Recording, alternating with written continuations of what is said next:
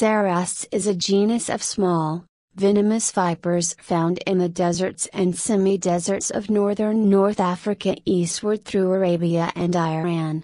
3 species are currently recognized by ITIS, Integrated Taxonomic Information System, and an additional recently described species is recognized by the Reptile Database.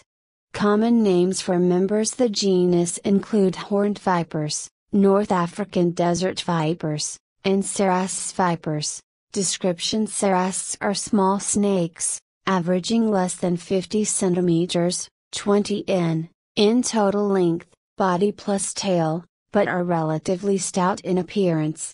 The head is broad, flat and distinct from the neck. The head is covered with tubercularly keeled scales, which usually number 15 or more across, and a supraorbital horn may be present over each eye in some species.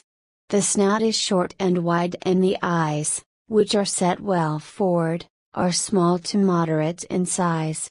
The body is short, stout and cylindrically depressed. The tail is short and tapers abruptly behind the vent. The dorsal scales are small, keeled, in 23-35 rows at midbody, with the keels of the oblique lateral row being serrated.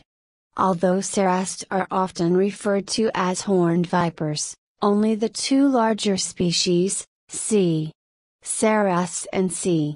Gasperitae, are known to have horns, and even these do not always have them.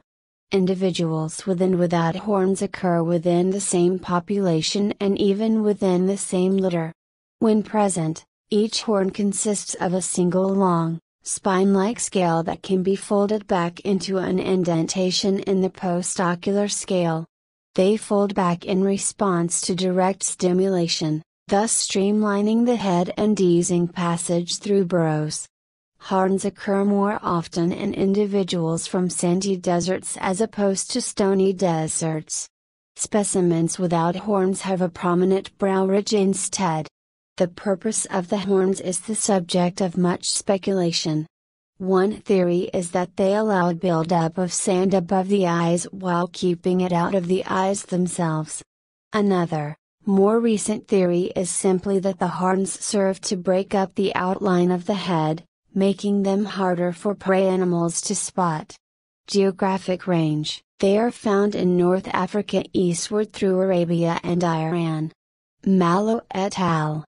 2003, described the genus as being restricted to the deserts of North Africa and southwestern Asia, with the Negev Desert acting as a filter zone between the 3 species mentioned in the table below.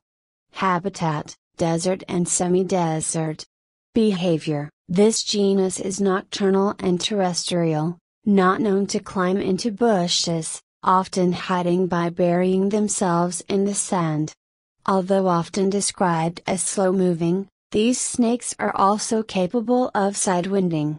When doing so, they can move quickly across the sand.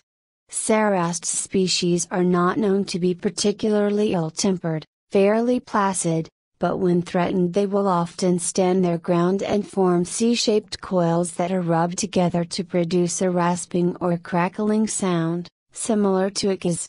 This is called stridulation. With enough provocation, they will strike from this position. These snakes are capable of sinking quickly down into loose sand, using their keeled, angled and serrated lateral scales in a rocking motion. This process begins at the tail and moves forward until the entire head is buried and only the eyes and nostrils are exposed. They can bury themselves this way whether in an outstretched or a coiled position. See video. Feeding behavior and diet: these are ambush predators that lie buried in the sand, waiting for prey to happen by. Their diet consists mainly of rodents, birds, and lizards. Reproduction: all 3 species lay eggs. However, those of C. viper hatch within hours of deposition as opposed to many weeks, something not previously observed in other African snakes, most of which lay eggs that hatch weeks later or give birth to live young. This genus is nocturnal and terrestrial, not known to climb into bushes, often hiding by burying themselves in the sand. Although often described as slow-moving, these snakes are also capable of sidewinding. When doing so, they can move quickly across the sand.